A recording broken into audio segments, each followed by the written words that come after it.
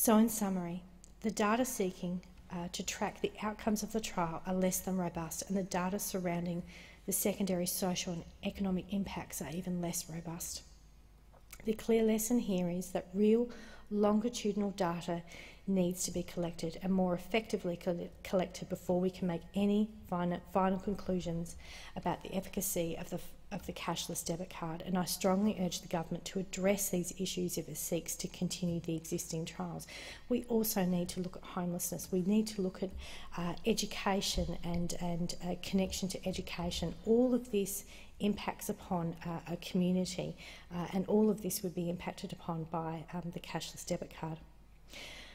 I do recognise that 12 months is too short a period for conclusive outcomes and impacts to be fully apparent, and it is for that reason that NXT would support the bill to continue a limited extension for a 12-month period in its existing trial sites.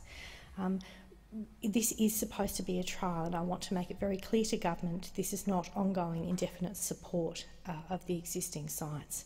We need to get the data and we need to get this right.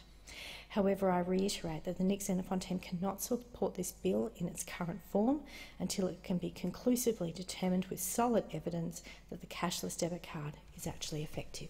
Thank you.